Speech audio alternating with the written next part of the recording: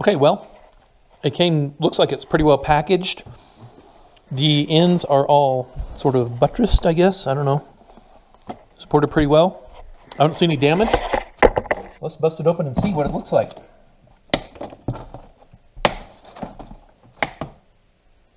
Oh, it's a red one. I wanted a pink one. I'm gonna have to send it back.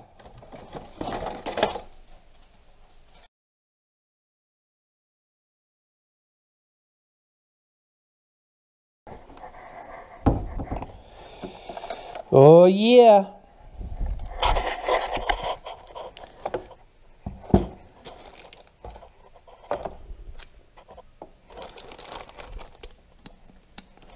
Okay. Well, it looks like all the big parts are there. There's the oil bottle, there's the hose, there's the cord. Let's see what's in all this stuff. I bet this is the drill chuck. Handles, some assembly required.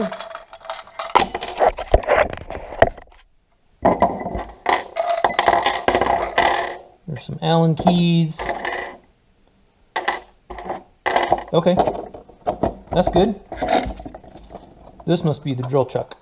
Yep. Ta-da! With a chuck key. SANOU. S-A-N-O-U, whatever that is. Up to 1/2 inch. Okay, cool. I'll take it. Oil bottle. Or a lubricant bottle, yeah. Nice little on-off valve. Seems to work. Yes, I just put my mouth on that and it came from China. That was a bad idea, wasn't it? Okay, there's the hose. Now,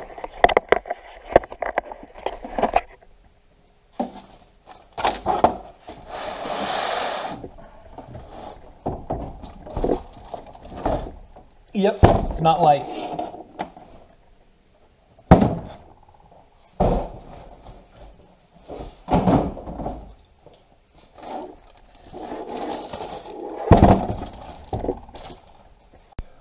Okay, that's nice. It came with a hard case. I'm pretty excited about that.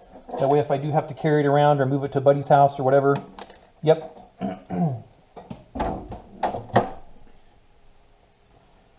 Okay, I plugged it in.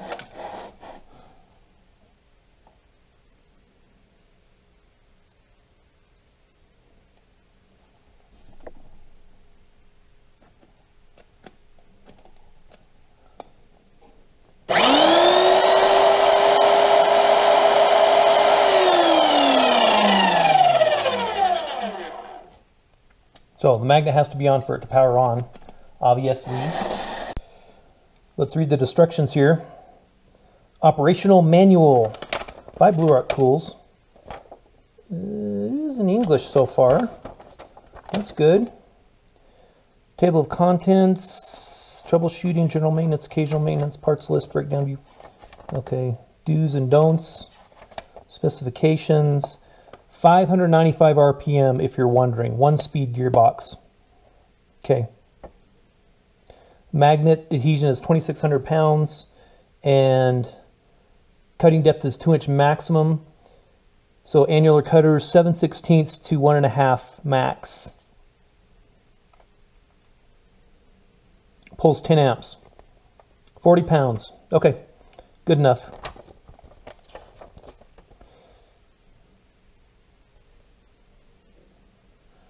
Looks like it has a carbon brush holder. You could replace brushes, so that's good. That'd be nice if it was brushless, but that would cost a lot more, obviously. Okay, a bunch more do's and don'ts, or how-tos. Installing the cutters, troubleshooting, general maintenance, occasional maintenance. Okay, I'm going to assume these just screw in. So far, so good.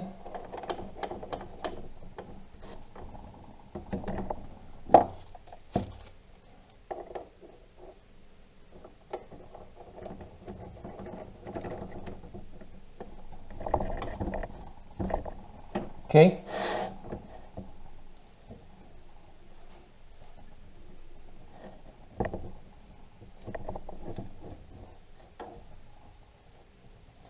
Okay, so that is, let's start there. 1, 2, 3. 3 full revolutions of the handle brings it from all the way to the top to as far down as it goes. All right. Everything seems to be fairly sturdy and tightened down.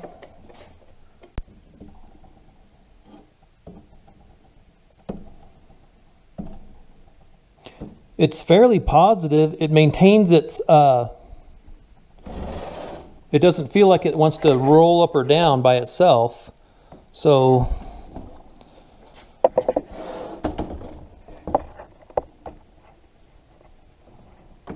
you definitely have to move it, which is what you want for sure.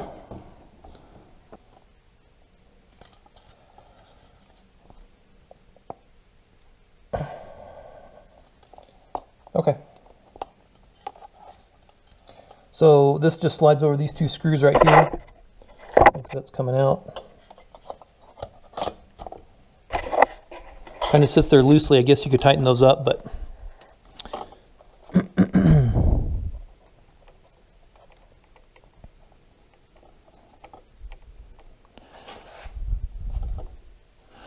oh, that's the fitting. Duh. Okay.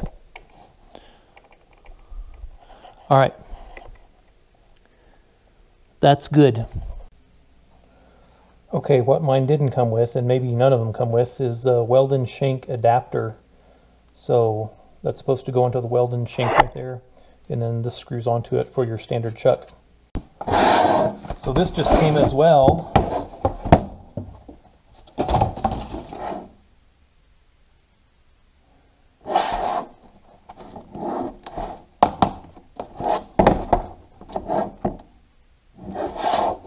"13 pieces, annular cutter,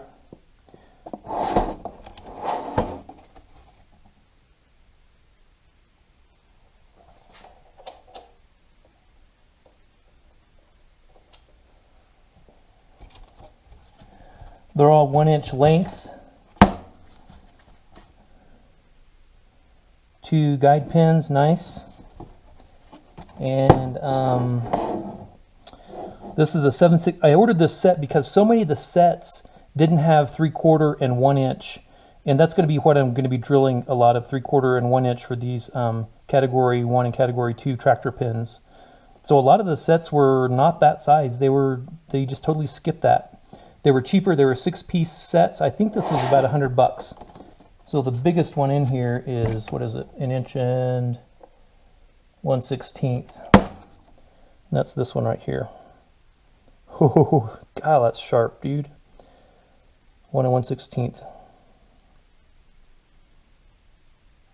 So also made in China.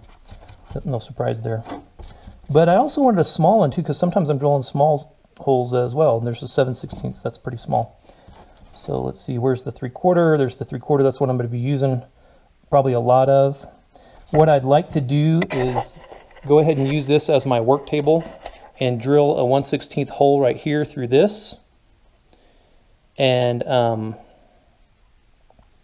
we'll see how that goes. And then I'll have a hole here that I can put work on top of and then drop my drill, my smaller bits down inside of it. Okay, what that also means is I need to have this lined up somehow, some way, with some little pieces of metal welded on so I can drop this in place and so it doesn't move at a position. The magnet will hold it, but I want to be able to drop it in place so that it's perfectly centered over the hole that I make, if that makes sense. Okay, good. Okay. So this guide pin has a little slot there for oil to leak down, to come down inside the cutter. And that should punch out the slug as well. Pilot pin, guide pin. Okay. So good. Let's put this in place.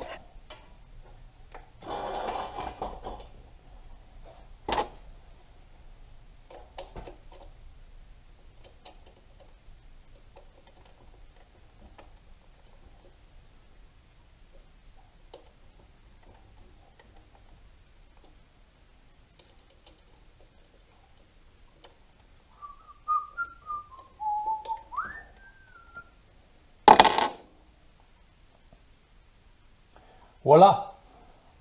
Let's put some fluid in it. So I bought this a while back while I was doing a lot of drill pressing cuts. Okay, and the valve there is closed, so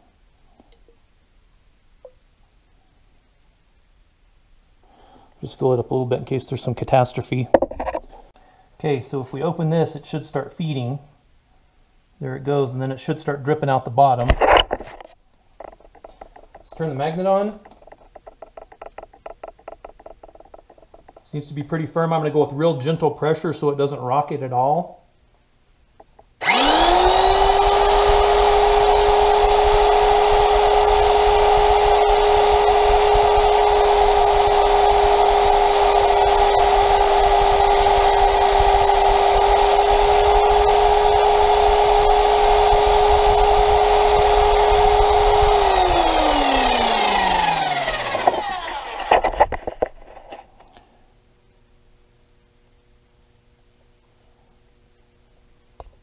Okay. I didn't leave my oil on, did I? Okay, let's turn the oil on this time.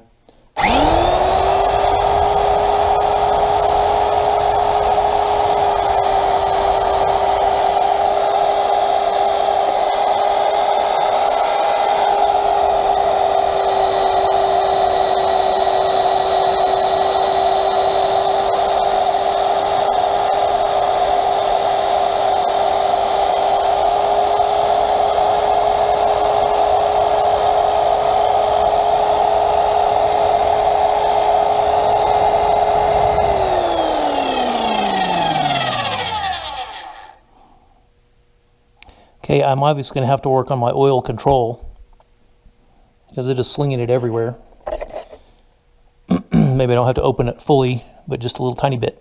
Okay, good, and I expected that to be pretty easy because this is not hard steel at all. Okay.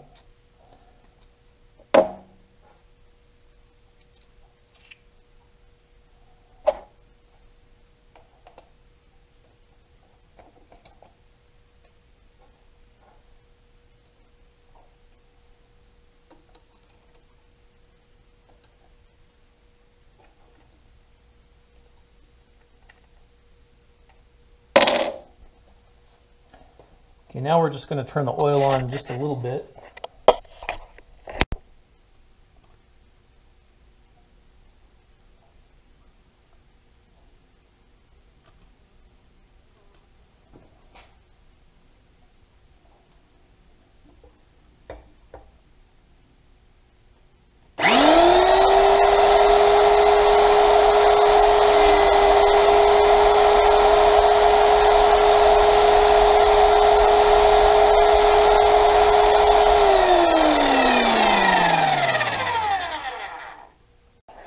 Okay, so I used the grinder and the flap disc and then a straight edge to get a little bit flatter surface on this. And now I have a pretty flat surface, so that's good. Let's see how this does now. The magnet's on. There's no more wiggling on the stand itself. We're going to turn on the oil just a tiny bit here. Just like, okay, like that. Let's see how it does this time.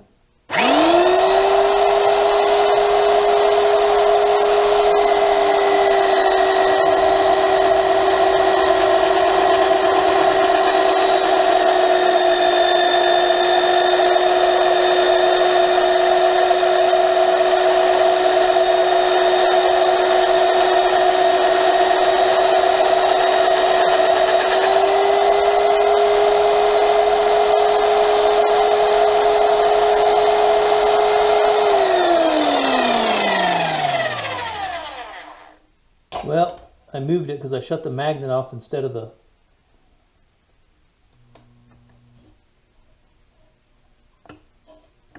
Okay.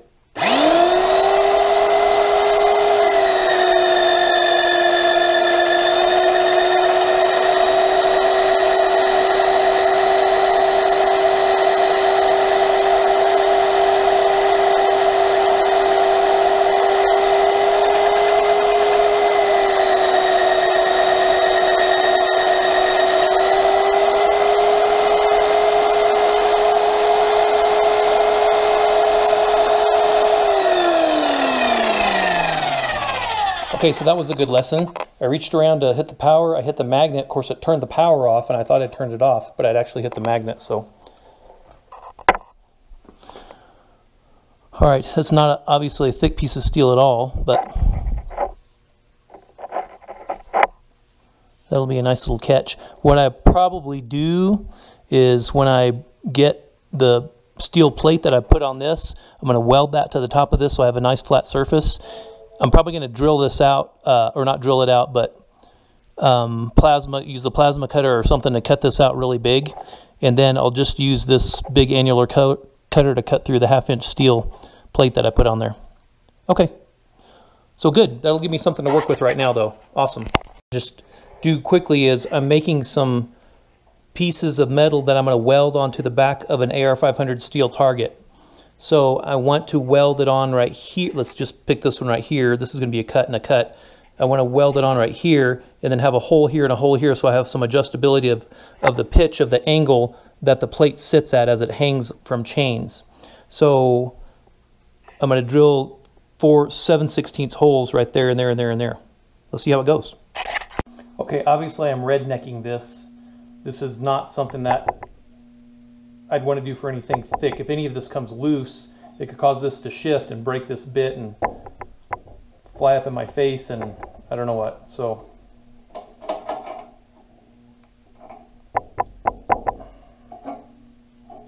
all right, let's see how it does. Turn on some oil.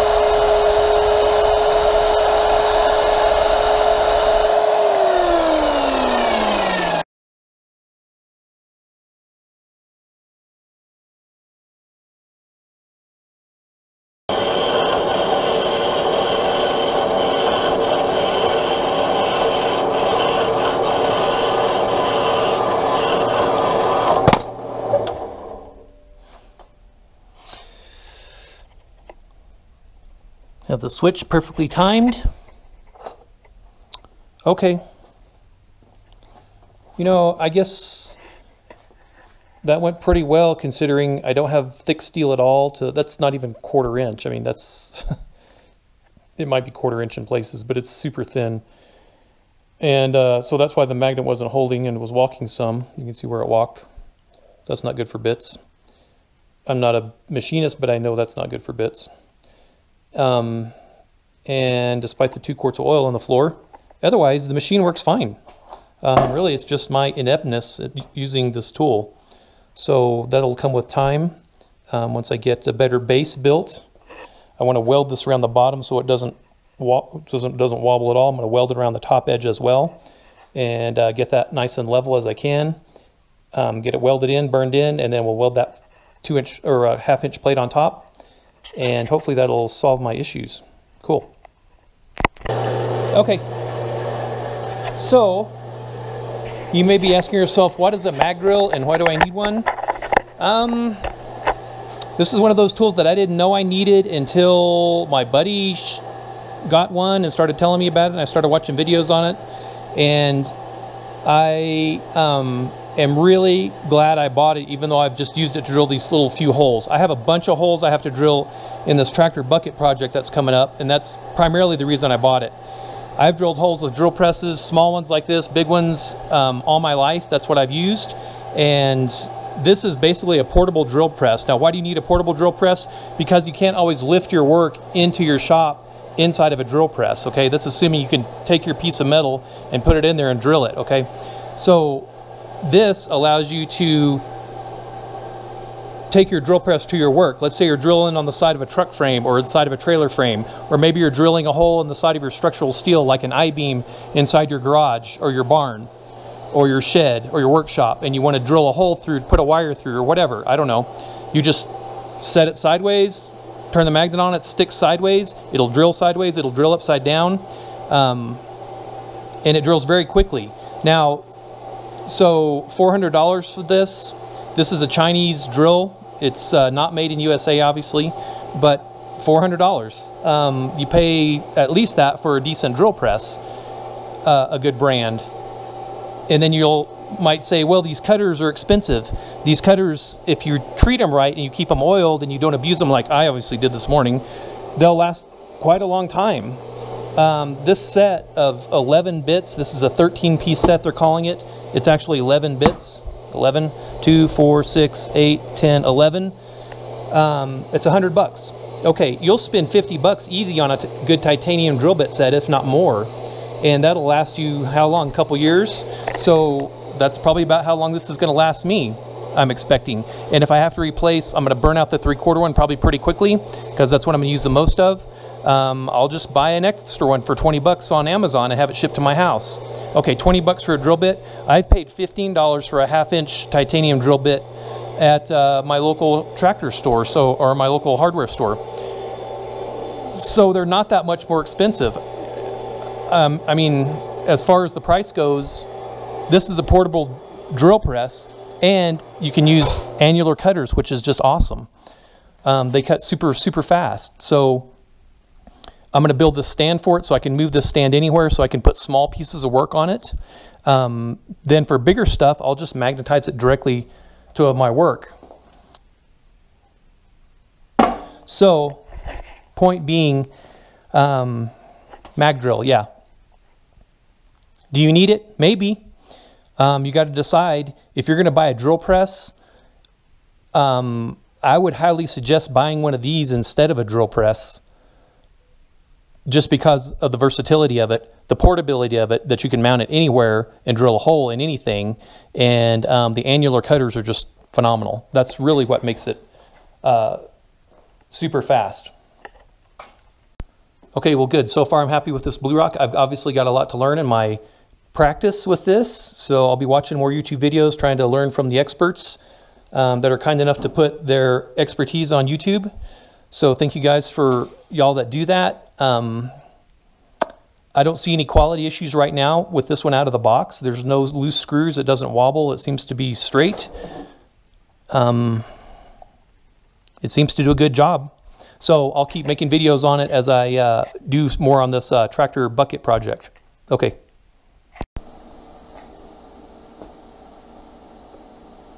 Have to make a pass here, then a tie-in. Woohoo! Tie-in. Yeah.